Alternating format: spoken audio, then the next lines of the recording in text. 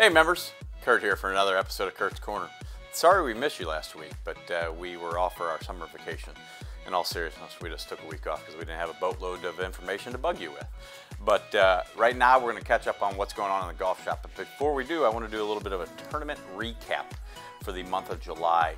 Going back 3 weeks ago, we had Mr. Kyle Glennon winning in a playoff over JT Beckman to win the two-day men's stroke play championship here at the club.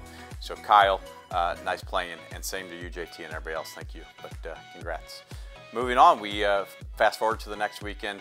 We had our two-day ladies club championship, which is a stroke play event, and our overall stroke play champion, our club champion for that event, was Mrs. Kathy Glennon. See, we got a little bit of a pattern here. Then we dive into this past weekend, and we had the senior club championship for the men. 1 day of stroke play, and by the way, we also have net payouts for all of our participants. But I'm talking about our grand champions. We were anxiously waiting to see if there could be a three-peat for the Glennons in the month of July. Unfortunately, no, but we still had a great tournament, and congrats to Mr. Tom Wheeler on a one-stroke victory. Very close. Jim Warren was up there. I think at one point we were looking at 4 or 5 people possibly in a playoff with about 3-4 holes to go. So congrats to all you guys and gals in all the events. Don't worry, we're diving into August. That doesn't mean tournament season's over. We got plenty of good golf going on, and there's some motion at my front door because I can hear the ring. I'm sure it's my daughter running around the neighborhood.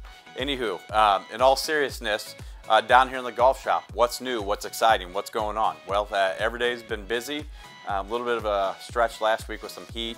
Now actually today, a little bit of a rain out, but we're still busy when weather's permitting. In the golf shop for the men, we got brand new Peter Millar, we got Donald Ross, we still got a nice FootJoy collection for the Ryder Cup.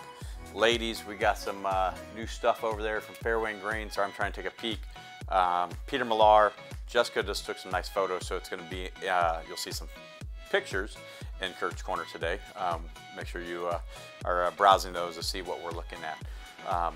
We also have a back to school sale for kids apparel, 25% off the member price. You might say, well, when does that end? I don't know. Maybe end of August, who knows? Maybe in early September it's 30%, who knows? No, we want to push the kids apparel out of the shop a little bit, just because kids apparel is typically being purchased more during the heart of the summer. So sorry kiddos, you're going back to school. As a parent, I'm not upset about it. But anyways, so that's what's going on down in the golf shop. We're also going to make sure, or we're hoping to have a link from TaylorMade up that you can sign up for fittings. That's going to be targeted for September 8th, which is a Friday. Just use that link. I believe there's some new items from them that we might be seeing some iron releases as well. So also be on the lookout for another Callaway fitting day.